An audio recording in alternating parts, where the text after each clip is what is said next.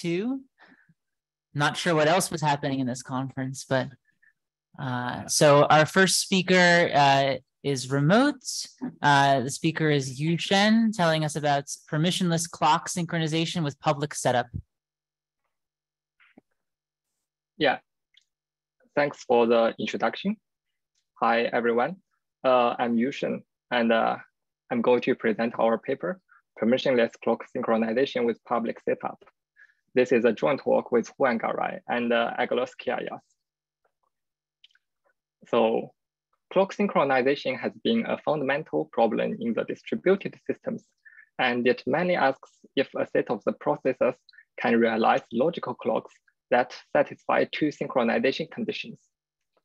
The first one is called precision, and it mainly asks that honest parties can maintain close logical clocks, or say the skews among these parties are bounded. And the second condition is called accuracy. Accuracy requires that honest parties can report a time that is meaningful with respect to the real time, or in other words, it should stay in a linear envelope of the real time. So this problem has been studied for more than 40 years. And there are some protocols that can achieve this optimal skew and optimal linear envelope. However, we highlight here that all the protocols listed in this slide, actually they run in a permission environment, which means that parties have some knowledge a priori, like they know the number of the parties, or they know a PKI. So if a new party wants to join, actually only one paper here considers the newly joined parties. If a new party wants to join, that party has to gain sufficiently many permission from the existing parties. And after the join, all the parties, they need to update their internal state, like they need to update the total number of the parties. However, with the emergence of Bitcoin and its underlying blockchain protocol, which runs in an environment that parties can join and leave by their will, these classical synchronization protocols are challenged by such a permissionless environment. So here you can see that in this new environment, the number of the parties can be dynamic, and they can come and go without notifying anyone else. Also in this new environment, we have different setups. Like for public setup, we have common reference string, or say a genesis block in the blockchain context. We also have private setup like proof of stake, which is different from the previous PKI setup, mainly because in proof of stake, parties will not know the activation level of all the stakes. So for permissionless protocols, they can no longer use the number of the parties or say the number of the corrupted ones in the protocol logic. And that's because they completely lose the ability to count. They lose this ability to count due to the fact that the number of the parties will never be known to the number of the parties will never be known to the honest ones. And we have a different way to authenticate messages, like by using proof of work or proof of stake. So we conclude here that almost all the existing synchronization protocols will not work in this new environment, with one exception, which is Ouroboros Chronos, and I will go through it later. So before we proceed, let's first take a look at clocks in Bitcoin. So in Bitcoin, the timestamp of a block mainly comes from 3 different sources. The first one is the miner's local system clock. It is usually adjusted via the NTP protocol, which is a centralized service and can suffer from the single point failure. And the second source is from the median of the clocks from peers. However, in the protocol, in Bitcoin protocol, it allows for some amount of the deviation. And if they do not agree, then it will ask for the human operator. So if you take a look at the Bitcoin blockchain, then you can find that many blocks, they report timestamps that are earlier than their ancestors, which means that the clocks in the Bitcoin network are not synchronized. However, we highlight here that this observation is actually not in line with the current understanding of Nakamoto consensus, where you can see that here in all the previous analysis, they assume parties have access to synchronized clocks. Also, there is a publicly accessible global clock. So while it is still good to ask if Nakamoto consensus is secure with the existing scheme in Bitcoin, we are more interested in if we can completely remove the global clock assumption here. Yeah. So this asks for a permissionless clock synchronization protocol. So here we have one successful trial. It is the Ouroboros Chronos protocol, which is the first permissionless protocol that can do clock synchronization by using proof of stake. However, the bad thing here is that the construction from Chronos cannot be directly applied in the proof of work context. And that's mainly because for proof of work, it has a different way to react to the party fluctuation.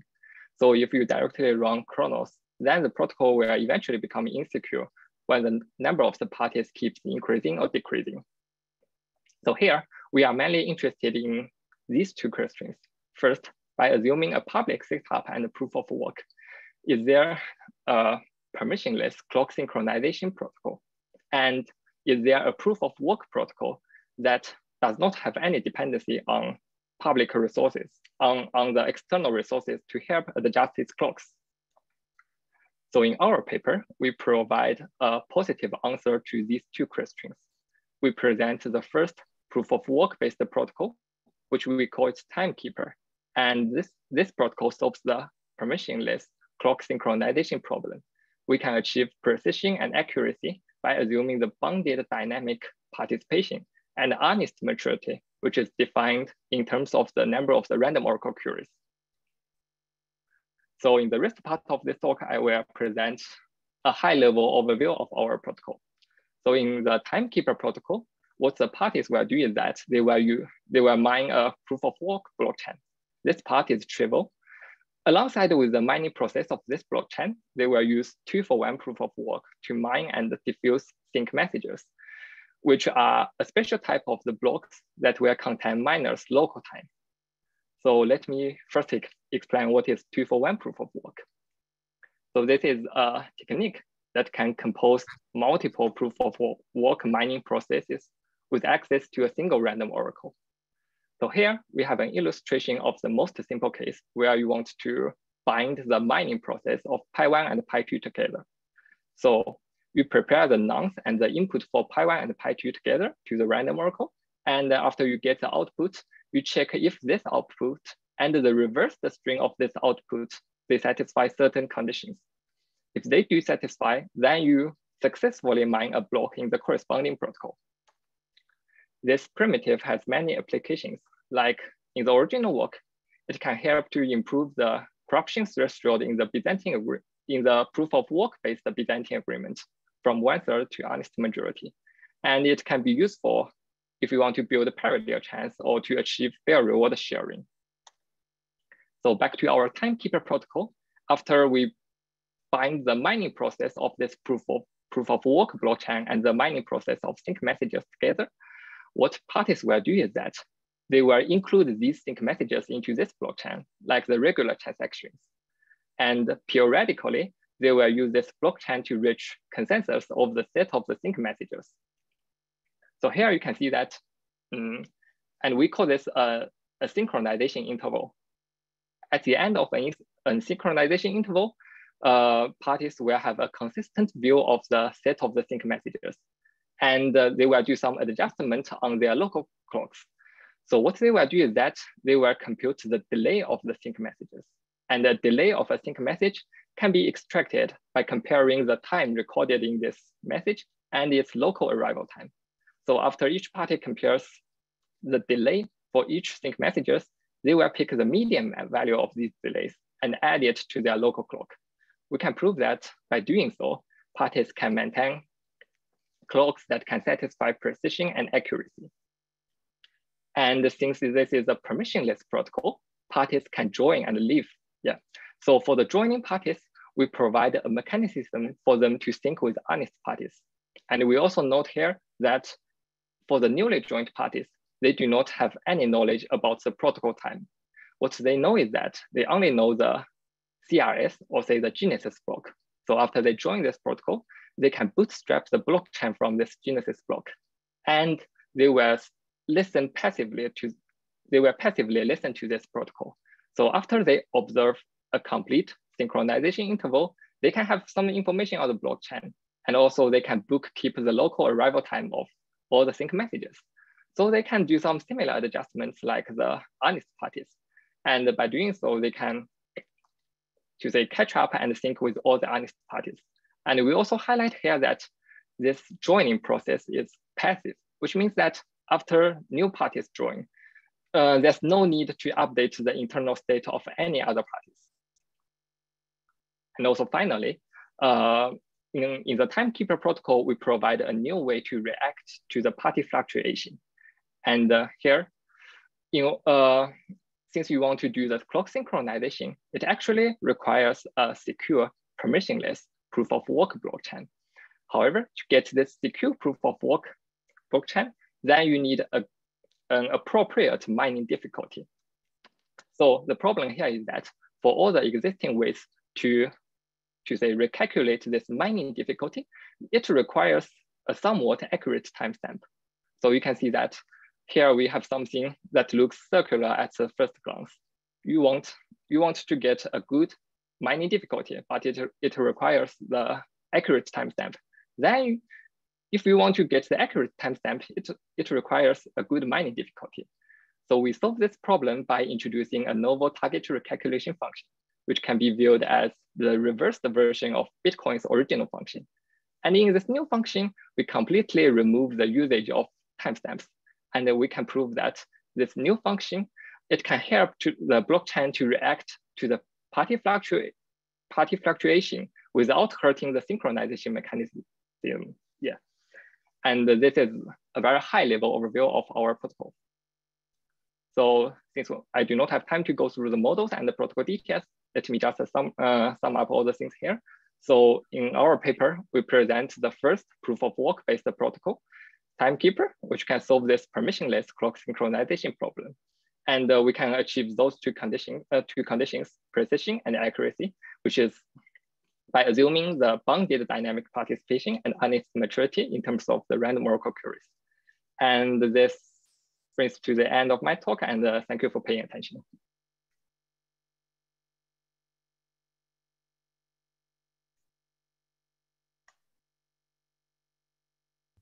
Questions?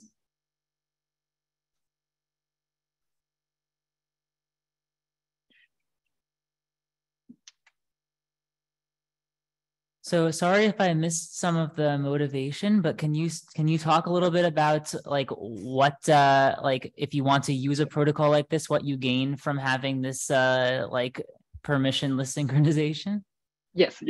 So what you get is that you have a protocol that does not rely on any external resources, which means that it can be its own synchronizer.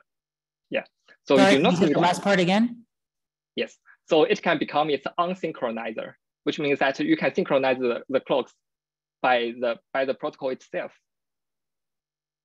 Yes, I understand that. But like, do you know if there's some if there's some practical motivation where people want to be synchronizing within the protocol? Yes, because timestamp manipulation can be, a way to attack the permissionless blockchain protocols. So if you can self-synchronize, then you can remove the vector of the timestamps from the possible attack. And so how do protocols that don't have this property, how do they mitigate against this kind of problem? They have the ways to their own ways to adjust their timestamps. Like what I said in Bitcoin, they will use the values from the clocks from peers. Also, they rely on some third-party services. Yeah. Got it. Thank you. And so that makes sense. Thanks a lot. Yeah. All right. Let's thank the speaker again.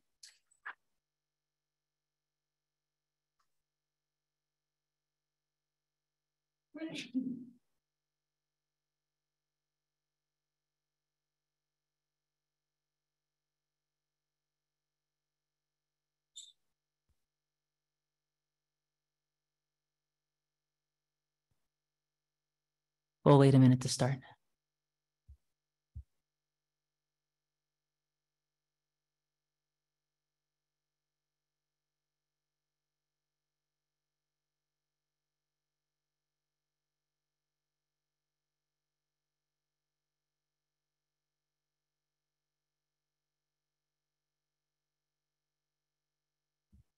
Okay, our next speaker is Harry Eldridge. He'll be telling us about one-time programs from commodity hardware.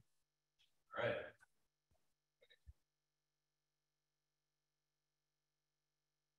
Am I on? Not yet? I am? Okay, great. Perfect. Okay. All right. Thank you so much for the introduction. So this is a joint work between myself, Farushi Gol, Matt Green, Abhishek Jain, and Max Sinkus. So what are one-time programs? One-time programs are a sort of limited use obfuscation first put forward by Goldwasser, Kawai, and Rothblum in 2008. And the idea is that it is a program that you can only run once. So Alice has some program that she wants to send to Bob so that Bob can execute it on a single input of his choice. So she processes it in some way to make it one time. She then sends the one-time program to Bob, who can now execute it on a single input and get some output. Now, the key property here is that at a later time, Bob tries to execute this program on some other input. He gets nothing, right? The program has sort of self-destructed in some way. So I'm going to try and motivate why we might want to build these with a couple of applications. So a really natural application is limited attempt authentication. So say Alice has some sort of file that she wants to send to Bob, but she wants the file to be protected by a password, right? We have sort of standard ways to do this, but many of them are vulnerable to brute force attacks, right? Somebody may just guess a bunch of very common passwords, and if Alice uses a particularly terrible one, then they can, extract the file from whatever sort of protection she uses, right? But with one-time programs, we can get around this, right? Alice could say, write a program that takes a password guess as input, and if it happens to be correct, outputs the file, right? She could now make this program one time and send that to Bob. Bob can input his password into the program as usual and get the file back. But if someone intercepted this in transit, they only have a single attempt to guess the password, right? So in this case, particularly weak passwords can actually offer a pretty decent amount of security. Okay, so a couple of other applications real quick here. One is something like differentially private data analysis. So say that I have some data set that I've added some noise to, such that it retains privacy up to like n aggregation queries, and I want a journalist to be able to make some queries against this data set. I could send them n one-time programs, each of which allows a single query against the data, right? Now, the journalist can make their queries on their own time, and I get to sleep soundly at night knowing that the privacy of my data won't be violated. Another sort of scarier application is autonomous ransomware. So in a typical ransomware attack, some sort of perpetrating group gets some malware on a machine that then encrypts all of the files on that machine, and they require some sort of bounty to be paid before giving the victim the decryption key. This requires this communication between the perpetrating group and the machine, which is maybe a little bit more dangerous for the group, or is also just a hassle, right? It means they essentially need like a customer service department. But with a one-time program, we can make ransomware fully autonomous. We could ship along with the ransomware a one-time program that takes a proof that some amount of cryptocurrency has been paid to some address on a blockchain, and then it verifies the proof is correct, and then if so, will output the decryption key. So now it's fully set and forget. Okay, so hopefully I've convinced you that one-time programs are useful, or at least interesting. So can we actually build them? Well, unfortunately, in the original paper that put them forward, they showed that you can't be realized only in software, right? The reasons for this should be fairly clear, right? Software can be copied, it can be executed in a virtual machine and then rewound, both of which would immediately destroy the one-time property that we want. So we need to change the model somehow. Right, there are a couple different approaches to this. There have been works that look at doing this with blockchains. As we saw yesterday, you can do this with proteins in test tubes. But what GKR do and what we continue with is using secure hardware, specifically some very, very simple secure hardware. The way GKR do this is they use something known as a one-time memory token. So a one-time memory, here we have Alice and Bob. Alice has her two values, A and B, and she'd like Bob to learn exactly one of them. So she puts A and B into a token, and she sends the token to Bob. Bob can now choose to get one of these two values, either the left or the right, the 0 or the 1 index, and say he wants the 0 index. He puts that into the token. He gets back A, and B is permanently destroyed, right? The other half is completely gone. This is sort of a non-interactive OT via secure hardware, right? And so the jump to one-time programs from these are actually fairly straightforward. Alice would garble a circuit and then take the two labels for each input wire and put them into a one-time memory, and then ship that collection of one-time memories off to Bob, who can get exactly one label and then execute the garbled circuit, but can't get any more, right? Okay, so that uses exactly one-time memory token per input wire of the circuit. Okay, so despite the fact that we know how to do this, right, we still don't see one-time programs actually out in the world, right? So why might that be? Well, one-time memories, while simple, are sort of non-standard, right? There are no cloud providers that allow access to this. If somebody wanted to make like a smart card that implemented this, that would maybe require some development costs. But in general, right, one-time memories don't actually exist in the world. So this leads to the main question of our paper. Can we build one-time programs from hardware that is already widely available, right? Hardware that already exists in the world that consumers have access to right now. And we answer this question in the affirmative, and our hardware of choice is the counter lockbox. So what is a counter lockbox? Counter lockbox is a piece of secure hardware that has three things inside of it. It has a secret, it has a password, and it has an attempt counter. And to use one, you input a guess at the password, and if your guess is correct, it will output the secret. However, if you input the wrong guess, you get nothing, and the attempt counter goes down by 1. Finally, if you make a wrong guess, when the attempt counter is already at 1, you again get nothing, and as the attempt counter goes to 0, the secret is permanently deleted, right? So it's now irrecoverable. And so the brilliant thing about counter lockboxes is that they already exist, right? They exist inside of the secure coprocessors in our smartphones, right? Apple has this thing called the Secure Enclave Processor, or SEP, where when your iPhone is sort of in a locked down state, all of the things on the file system are encrypted under some key that you need to get by inputting the right passcode. And just as in the lockbox way, you have a few attempts at guessing the right password. If you do, you get the key back to decrypt all of your files. And if you guessed wrong too many times, you get permanently locked out, right? This is exactly the sort of lockbox functionality implemented by secure hardware that consumers have access to. So additionally, these exist in many sort of cloud backup services, right? I have all my data stored in the cloud, and I lose my smartphone and I want to recover it somehow. Well, I can again make a few attempts at a guess of my password to the cloud. If I get it right, I'll get my data back. And if I get it wrong too many times, my data gets deleted, right? These are actually oftentimes implemented on secure hardware, but notably, right, these providers, they won't let you run anything you want on their secure hardware in the cloud, right? The access they give you is exactly to something that looks like the counter lockbox functionality. So this already exists in several ways, which is why we'd like to build one-time programs out of it. So here, now we can get to the main results of our paper. First, we show that you can indeed build one-time programs out of counter lockboxes, and the number of lockboxes per input bit of the circuit actually asymptotically matches the previous result, right? We only need a constant number of lockboxes per input wire.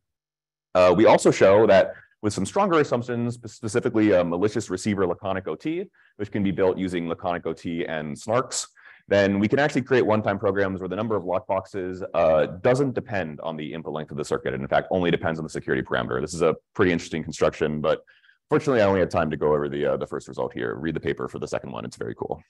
Okay, so here's our approach in a nutshell. So we start by using counter lockboxes to build a form of leaky one-time memory, right? So in one-time memory, the receiver gets to learn exactly one of two values. In leaky one-time memory, there's a chance that they can learn both, right? It's maybe a low chance, but they can possibly learn both. So if we're using the approach with garbled circuits, right, we're already sort of shot here, right? Because if you learn both wire labels for some wire in a garbled circuit, your security completely collapses, right? So we then use some OT combiner techniques along with these leaky one-time memories to actually get the full one-time program construction. Sort of in a nutshell, OT combiner techniques is you have a bunch of bad OTs, you can combine them all into one good OT, right? So we have a bunch of these bad leaky OTs, we can combine them to make one good OT and then get sort of the same one-time program construction as GKR with the garbled circuit. The downside to this construction is that it actually requires a number of lockboxes that is too many or way more than we want. It requires a number of lockboxes equal to the security parameter for each bit of the each input bit of the circuit. So that's too many.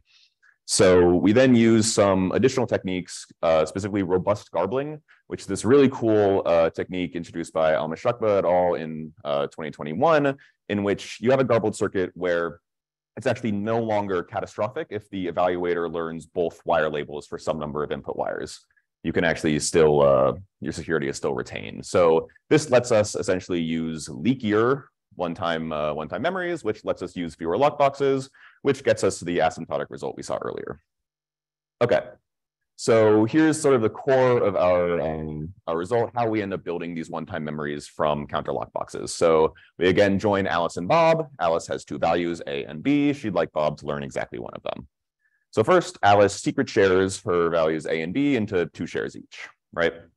She then creates a couple of counter lockboxes. She builds 2, one of which has each secret share of A inside of it and has the password set to 0. For this construction, we assume that the attempt counter on every lockbox is 1. So you have exactly 1 attempt to guess the secret, and then you're locked out forever. So I'm just not going to show the attempt counter for the sake of space. So outright, Alice has two lockboxes. One has a share of A in it. One each has a share of A in it, and their passwords are both 0. Great. So she now does the same for the shares of B, except she sets the passwords to 1. Right. Okay, so she now has 4 lockboxes. She shuffles them together, and she gets some random permutation of the lockboxes. All right, so it's just a collection of 4 lockboxes. Now to Bob, these 4 lockboxes actually look like black boxes, right? He can't see inside of them. So I'm just going to label them 1 through L0 through L3. So Alice now sends this collection of 4 lockboxes to Bob, and he needs to decide whether he wants to retrieve the left value or the right value, the 0 index or the 1 index. So let's say Bob wants to learn the 0 index value, right? He doesn't know which lockboxes contain the shares of that value, right? But he needs to recover both shares in order to recover it. However, what Bob does know is that the password to those lockboxes is going to be 0, right? And so he can just guess 0 as the password to every lockbox. This guarantees that he gets the shares he wants while permanently deleting the shares for the other value, right? And so Bob will always be able to recover, the value that he wants. If Bob were behaving maliciously, he could try and guess sort of the order of the lockboxes and maybe retrieve both. But if you increase the number of shares here, you eventually get to a point where the chances that Bob can actually recover both shares is negligible, right? And so this is sort of our leaky construction, and then we combine this with robust garbling to eventually get the asymptotic result that you saw earlier. Okay. So just sort of a quick summary here, we show that you can indeed build one-time programs out of hardware that's already widely available. And sort of an open question here is, can the number of lockboxes be reduced? We already sort of, got to constant, right? A constant number of lockboxes per input bit, which is pretty good, but our constants are not amazing in our construction. For instance, for like a 256-bit input will require somewhere in the vicinity of 10,000 lockboxes, which is quite a few. We also have a brief analysis about how much a lockbox actually costs, right? Like you can buy an iPhone that has a lot of lockboxes on it. You can, pay for a phone number that will then get you access to like a cloud service. And it turns out a lockbox costs around $1. So, $10,000 for a single one-time program is a little bit financially infeasible. So it'd be very interesting to see if we can cut down the number of lockboxes that we actually need. And that's it. Thank you very much.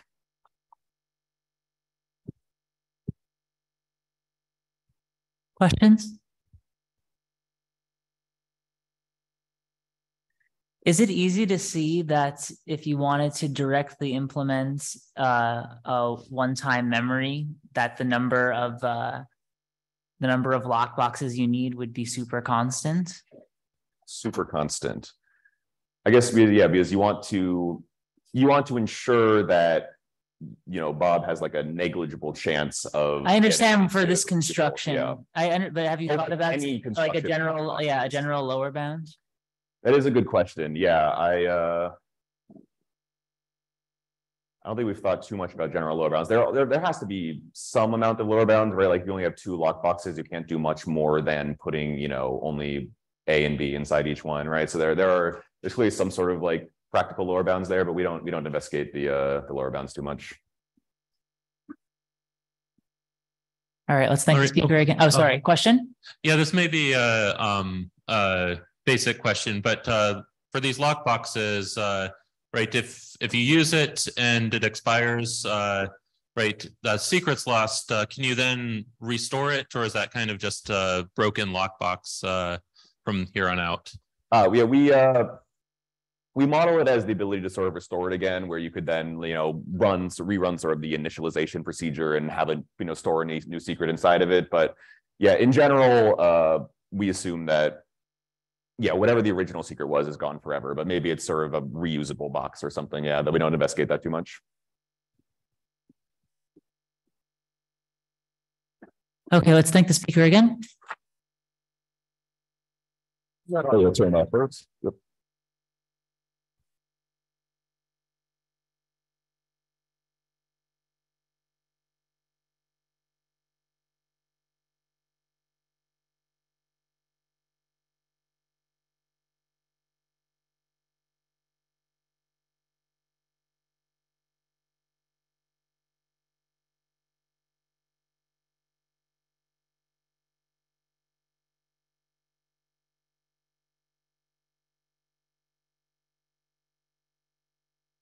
Okay. Okay. Press this button. Don't press this button. Yeah. Okay.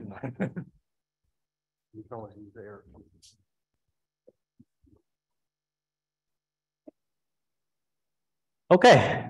Awesome. Our next speaker is is Benjamin Chan. He'll be telling us about universal reductions. And indeed I will. Thank you for sticking around because Rafael, Cody, and I have what we think is a very cool notion for you today. It's called universal reductions. We're going to be looking at security reductions and well, whether we have the right model. It used to be called cosmic security. I hope you appreciate the name change. Okay, so let's jump right in with an example. Suppose we had a weak one-way function and we want to build a strong one-way function f prime based on f, and we have some construction in mind that's much harder to invert. How do we prove the security of f prime currently? Well, by security reduction. We can go back to the textbook and say, hey, suppose for the sake of contradiction that f prime is not secure, that there's some attacker that breaks f prime with some noticeable probability. Then our reduction says that there exists a prime that inverts f, our assumption, with probability large. And this is a contradiction, and therefore f prime is secure, right? But observe that this proof is only useful to us if our model for attackers in the real world correctly captures, well, real world attackers, right? If we model attackers the wrong way, our security proof is broken, our assumption is broken, we had better be modeling attackers the right way. And currently, we assume what we call the extended physical Church-Turing thesis, which is that all real-life attackers can be captured by PPT Turing machines, okay? And what this allows us to do classically is that we can write these black box reductions R that can query the original attacker A many, many times. For instance, when doing this hardness amplification proof, we might send a bunch of queries trying to invert some Y. So the takeaway here is that our black box reduction utilizes many independent copies of A currently, and that this is possible only because we model A as an algorithm, which can be copied and run again. And this is an implicit assumption that we're making in a lot of our classical security proofs. In this talk, we ask, what if we can't run A many, many times? We're going to challenge this physical Church-Turing thesis assumption. Maybe A is your next door neighbor, Cody, who happens to be able to break f prime. Like maybe you can embed puzzles in like crossword puzzles or something, I don't know. But maybe you only have interactive access to Cody, okay? You have to like cross the fence, give him a puzzle, and then he breaks it. You have no clue how Cody works. You don't know how like Cody's code, like is the mind dictated by code? I don't know. You can't copy your neighbor. You can't rewind your neighbor. Your neighbor might have access to like alien technology as far as you're concerned. We need to revisit classical proofs, right? Classical proofs will break down in this regime when we only have interactive access. And looking forward, even the simple act of sending 2 queries or correlated queries to Cody will be problematic because Cody is stateful. You can remember things. You can say, hey, I'll only respond to the first query you send me, or maybe I'll respond to correlated queries in a different way. So looking forward, we will have to assume that the adversary wins repeatedly when given fresh challenges from the security game. This sounds like a very reasonable assumption to make. But even this will be non-trivial to exploit, as we'll see later. Okay, but let's take a step back and argue that stateful attackers are already very well motivated in practice and in theory, right? Quantum computers are stateful attackers. Because if you use qubits and do measurements, the no cloning theorem says that we can't even copy quantum advice. So we can't rewind quantum computers when we play these interactive security games. And theoretically, we would prefer a theory of cryptography that doesn't make this implicit Church-Turing hypothesis assumption. Like, can we get by without assuming that the attackers we are dealing with are algorithmic and can be copied or restarted or rewinded in nature? And in this talk, we propose that the answer is yes. We have hope that we can build a reduction-based theory of cryptography that makes minimal assumptions on the nature of real-life attackers. And we hope you're on board. Okay, next up, we're going to define the framework we propose, and then we'll see later whether it's useful. Okay, let's jump right in. So universal reductions are going to center around what we call augmented adversaries. This is our new model for what a real-life attacker is. It's just going to be a tuple A comma T and A comma nat, and this nat is some nature machine that correspond to some unknown power in the cosmos to which we only have interactive access, right? It might be unbounded. We don't know what the choice of runtime is. A, on the other hand, is some classical attacker that uses nature to break some scheme. Okay, and our augmented security game is now, well, C, A, and NAT. So our challenger C is going to be our security game. It's PPT. It's going to output win or lose. And observe that the attacker in this execution can alter the states of nature during the interaction, and that this is very intentional and a key property. And also note that in our model, all the communication is going to be classical, and C and A are going to be PPT machines, because we want our universal reductions to still work in a classical world. Okay. And recall that we want a next door neighbor who wins repeatedly on fresh challenges. So let's define this now. We call this robust winning.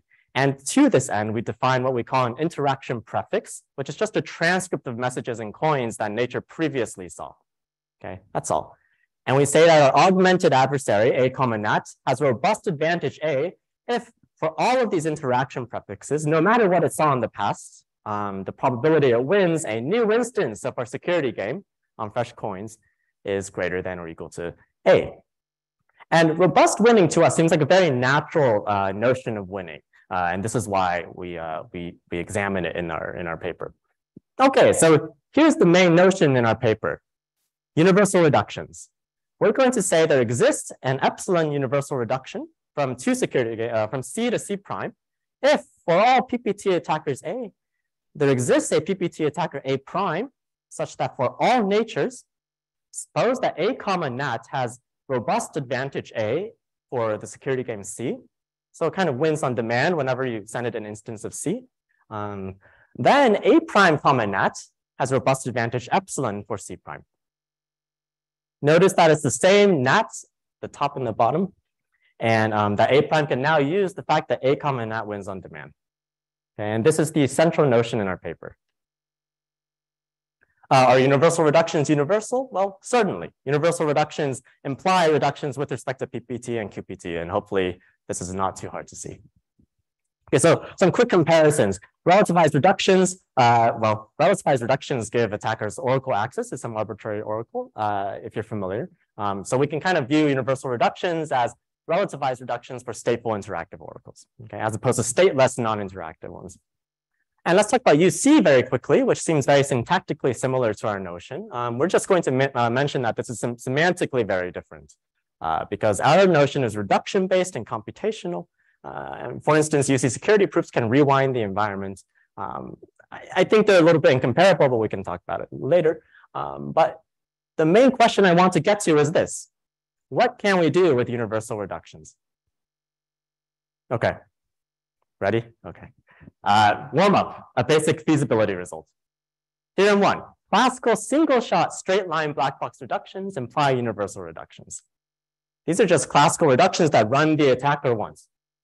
And hopefully it should be straightforward to see that, we only need to use nature once, so we can just plug in the classical reduction and we get a universal reduction straight out of the box. And as corollaries, we get WI, PRG length extension, PRFs, SKE, commitments from PRGs, but not one-way functions.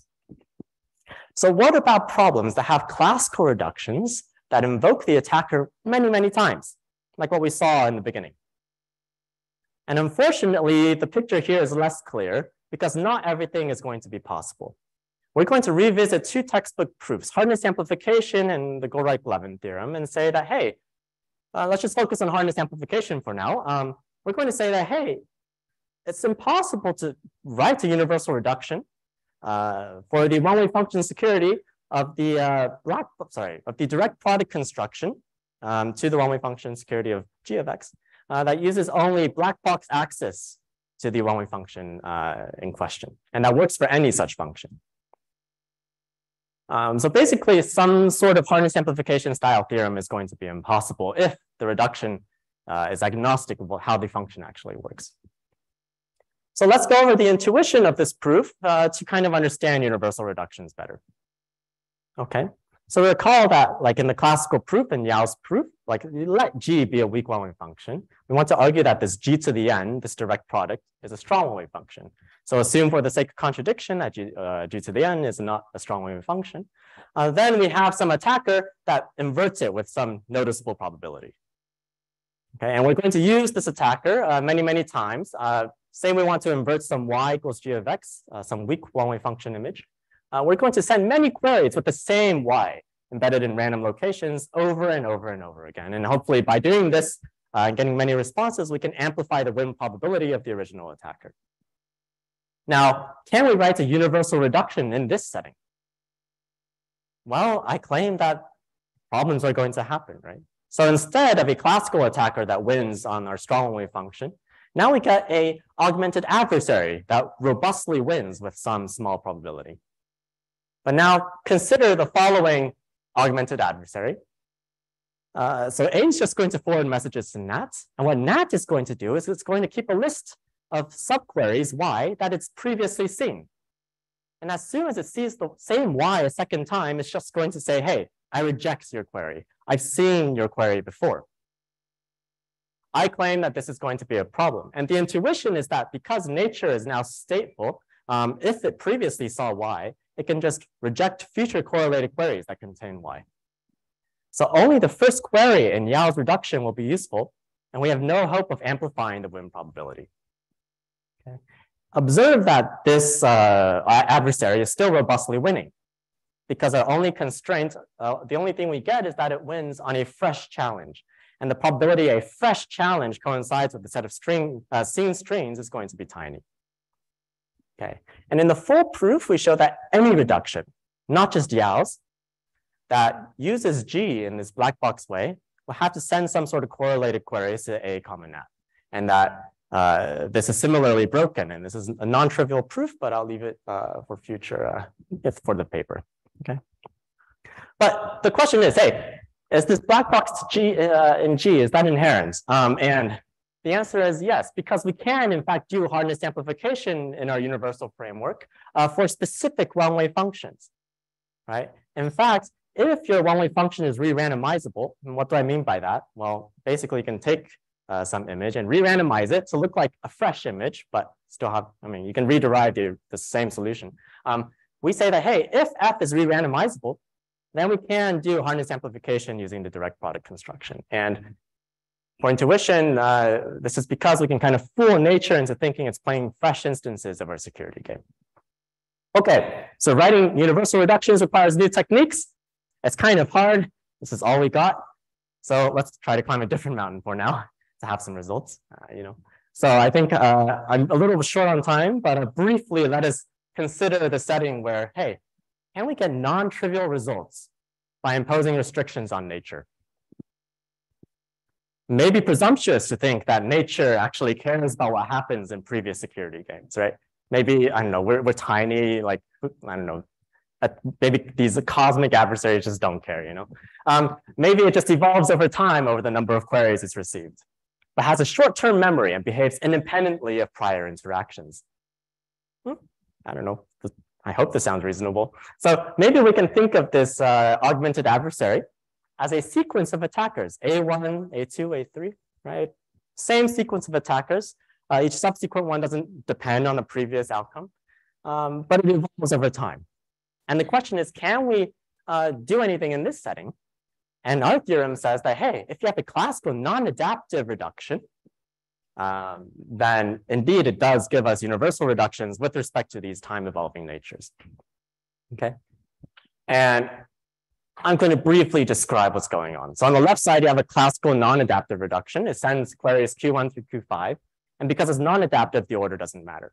And on the right side, we have a sequence of attackers that we have to query in order that we want to make work in this classical setting.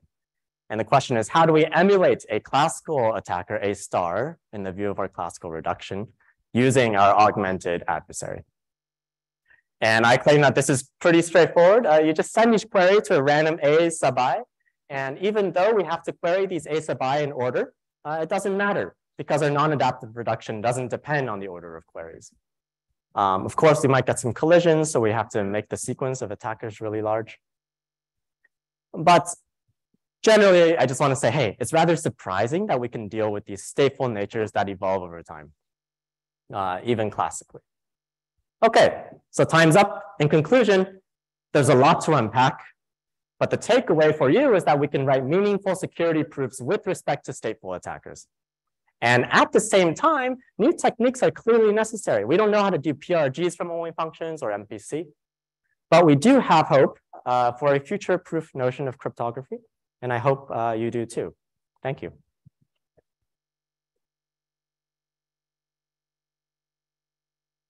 Let's start getting the next speaker set up. In the meantime, are there any questions? Yes. Hi there.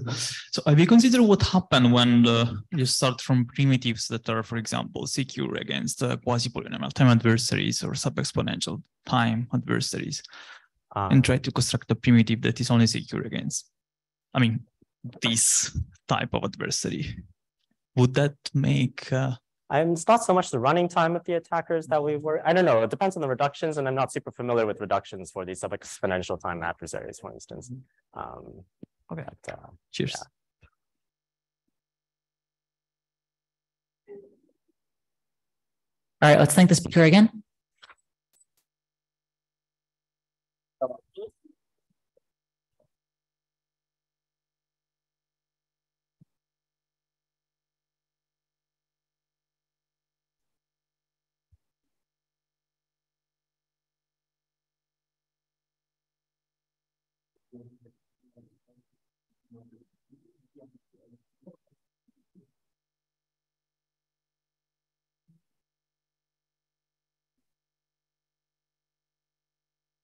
Our next speaker is Patrick Harasser, talking to us about beyond Uber instantiating generic groups via PGGs. Okay, this works. Thank you very much for the introduction. Thank you all for staying till the very end. So I'm going to be talking about a new definitional framework for assumptions on groups called pseudogeneric groups, or PGGs for short, which allows to instantiate generic groups in a fairly broad range of applications. And this is joint work with Balthasar Buerb, Ouya Farshim, and Adam O'Neill. So the starting point of this work is the observation that very often cryptographic schemes with some sort of security guarantee are designed in a two-step process. So in the first step, you design and then prove security of the scheme in an idealized model, where some component of the scheme is taken to be random. And then later on, when the scheme is to be deployed in practice, you replace the random component with a public and efficiently computable instantiation. Although very attractive, powerful, and popular, unfortunately, we know that this paradigm is not sound in general, which motivates the question of finding assumptions on these building blocks, which at the same time can be satisfied by the real-world candidates that we have, and which allow to prove interesting applications. And this will sort of be the backdrop question for this talk. Now, if you have a look at the landscape of assumptions that we make about these building blocks, these very much depend on the building blocks themselves. So let me quickly run through a few examples. The one component that is probably best understood in this regard is hash functions. So on one side, we have the idealized model, which is the random oracle model. But over time, there's plenty of assumptions that have emerged, which we think can be satisfied by our concrete hash functions that we have, and have turned out to be useful in proving interesting applications. So another example is permutations. Up until not too long ago, we had no assumptions on permutations, so proofs would automatically be carried out in the random permutation model, until the work of Sony and Tesaro adopted the UCE notion of security for hash functions to the case of permutations. Now, for the case of groups, the situation is again a bit different. So we have a lot of well-known assumptions that we know and love. There's also some generalizations thereof. Here I'm thinking about the Uber assumption, which speaks to the indistinguishability between a random group element and one that has a polynomial-induced exponent. But we claim that even this generalization is insufficient when you want to prove security of certain applications. Notably, think of those where group exponents might not be uniformly random or polynomially correlated, but just simply high entropy. But in that case, even the Uber assumption falls short of providing the means to prove security of the applications. So the goal of this work is to address this issue. And given the success that the UCE style of defining security has had in the case of hash functions and permutations, our approach was to take this paradigm and to try and adapt it to the setting of groups. So my plan for the next couple of slides is to briefly recall what UCEs are and then show you how one can do this adaptation. So UCE security is a security notion for hash functions introduced by Belare, Hong, and Kilvedi. And the starting point for defining UCEs is PRF security. So you see here the game, this is the classical game.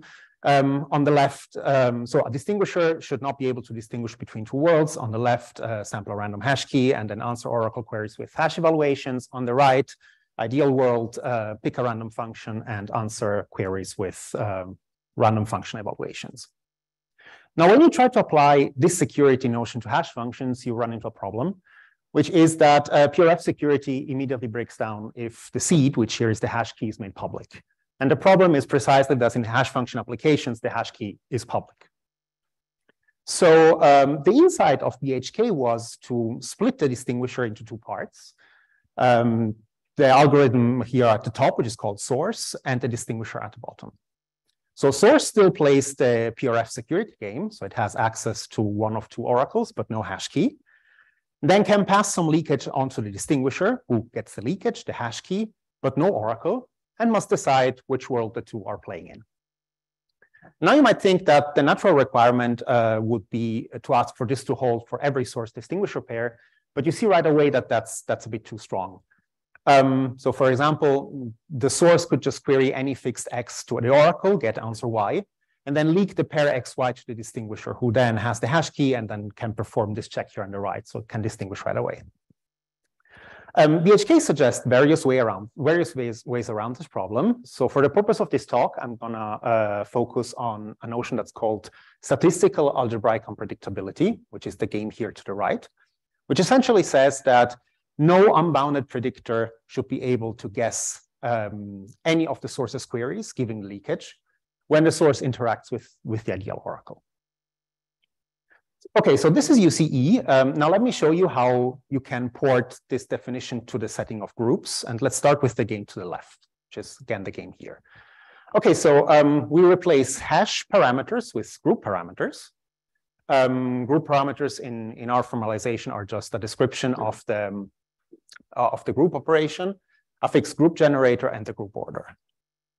Now, hash key generation is replaced with a re-randomization of the group generator. So the equivalent of the hash key is a new random group generator, which you see also here is given in place of the hash key to the distinguisher. And then in the real world, we replace the hashing oracle with exponentiation with respect to this unknown group generator. Now to the ideal world, well, the analog of group exponentiation in the ideal world is just a random injection from ZP to G, so we'll use that in place of a random function. So these are already the changes to the UCE game, the game we end up with, we call the PGG game. The question now is, what's the right notion of unpredictability? Of course, the source must be statistically unpredictable again, because otherwise you can mount the same attack as for UCE sources. But we claim that that's not enough because there's additional structure here that wasn't present in the case of hash functions and permutations. So let me give you an example of an attack. Suppose source picks x1, x2 at random, and then queries x1, x2, and x1 plus x2. It gets these three elements as oracle replies. And then I claim that already the source can figure out which world it's playing in by just performing this check over here. And you see that if the source is playing in the real world, well, this will always check out. And in the ideal world, this all the time works. So the source just passes this one bit of leakage to the distinguisher. And of course, the three queries are unpredictable because you cannot predict a random number based on only one bit. So this is an attack that wasn't there in the case of UCs and PSPRPs because those primitives don't have any like homomorphic property, which this oracle here has. So to avoid this attack, we suggest to extend the notion of unpredictability, and we call our extension algebraic unpredictability. What we do is we require that no predictor be able not to guess even a linear combination of the queries made by the adversary. So not only it should not only not be able to guess any single query, but not even a linear combination thereof. Now, it turns out that even this restriction, unfortunately, is not enough, and there's still attacks to take care of. In interest of time, I'm going to skip the details, but let me just tell you that we address these issues by imposing a syntactic restriction on the source. So sources can still be unbounded, but we require them to be non-adaptive. So they must declare all the queries they want to make first, and then have only very limited post-processing on the outputs. Okay, so this is the PGG notion. Now, whenever you define a framework like this, there's at least two questions that one needs to take care of. The first one is, do PGGs actually exist? And if they do, under what assumptions? And then the second would be, well, what interesting applications does the new framework enable? So for the first question, we show that a generic group satisfies this notion. I can't get into too many details here, but I would like to highlight the two important parts. So one concerns the modeling of sources. So in our treatment, sources can be unbounded, which means that the right way of modeling them in the GGM is to give them full access to the generic group encoding and not just Oracle access to it. This allows us to capture more applications and also pre-processing attacks, but of course comes with some technical challenges. And the right tool to address these issues is the bit fixing technique by Coretti, Dodis, and Guo. The second thing I would like to mention is that the proof is carried out in a slightly different way than usual GGM proofs. So normally in a GGM proof, you would appeal to the Schwarz-Zippel lemma to ensure that you have that your lazy sampling is consistent. We do not do this in our proof, but instead use algebraic unpredictability on sources to ensure that the lazy sampling was consistent. So in some sense, we reinterpret the Schwarz-Zippel lemma, which holds as a theorem for sources that output random elements. We reinterpret that as an assumption on the sources, which is exactly the assumption that allows us to carry out the proof, basically. As for applications, let me give you a quick overview. So the first one, the easiest one, is the Uber assumption. We recover that via direct reduction. We also get generalizations of the Uber assumptions where exponents are independent but high entropy, and restricted versions of these assumptions have been studied before. So for example, Canetti's DDH2 assumption is of this form. But we also have quite a few applications that do not seem to fall under the umbrella of the Uber assumptions. So for example, we construct UCEs for so-called simple split sources. And by doing that, we recover all the applications in the original UCE paper that can be proven using this class of sources. We also show that minor variants of the El-Gamal encryption scheme satisfy forms of KDM, deterministic encryption, and RK security. And we believe that especially these last applications here showcase the power of the PGG notion, because it allows one to prove security of simple and practical schemes in very advanced security models, as opposed to more complex constructions that are known in the literature.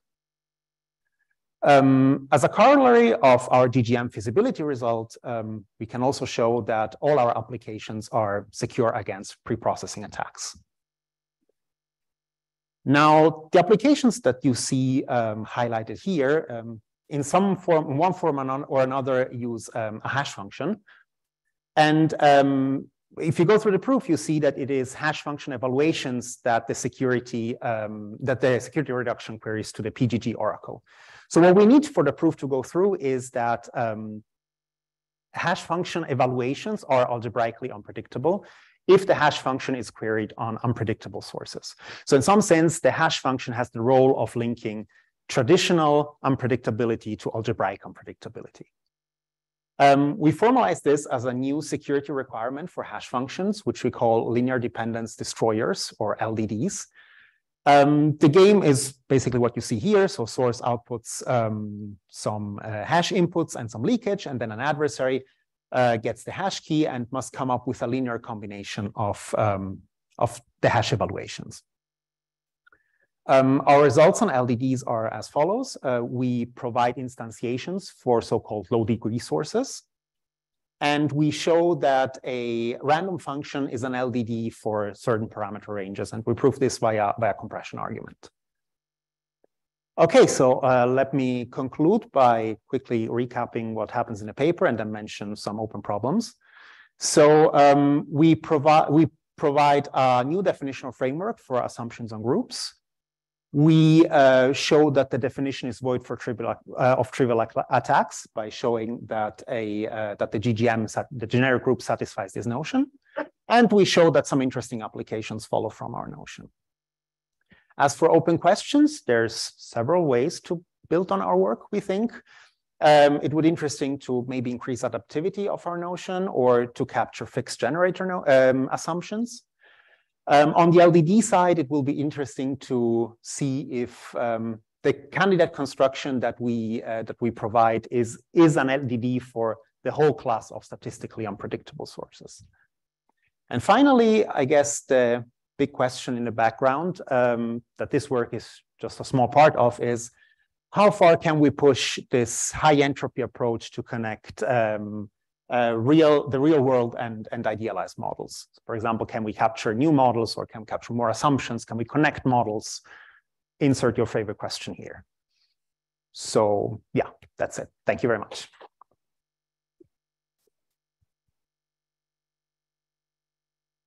Any questions?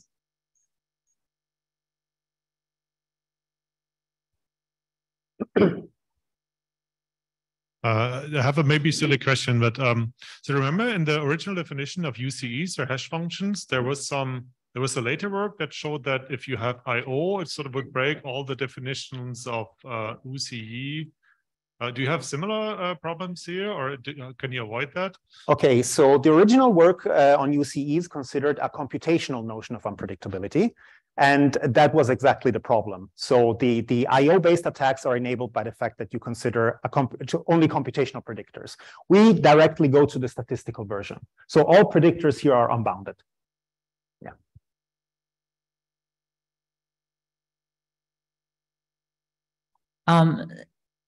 Do you happen to know if there are other idealized models that implied things like the KDM security of El-Gamal encryption? Because I mean, obviously the generic group model does, and then maybe is that it? Do you know? I don't know. I'm sorry. That's fine. All right, let's thank the speaker again.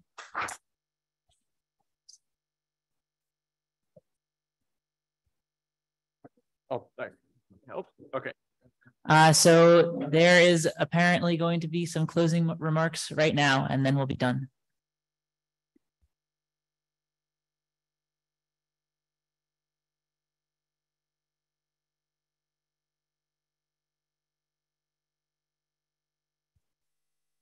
Everybody, so that's everything. I just want to close the conference by acknowledging all the work that went into us. First, starting with Aika and Vinod for their leadership as program chairs. I guess we could do rounds of applause. To everybody who helped on the program committee, everyone who wrote a review externally, there are hundreds of reviews that went into selecting these great papers. Thanks to them. Thank you to everybody who submitted a paper, who authored a paper here. Thank you to the speakers, especially the student speakers, bravely giving their first talks in front of the community. Congratulations to all of you. And I'll acknowledge Kevin and Kay have been in that Zoom room all week. And we'll make sure that these videos make it onto YouTube. They're also helping us before the conference. Thanks, Kevin. Thanks, Kay.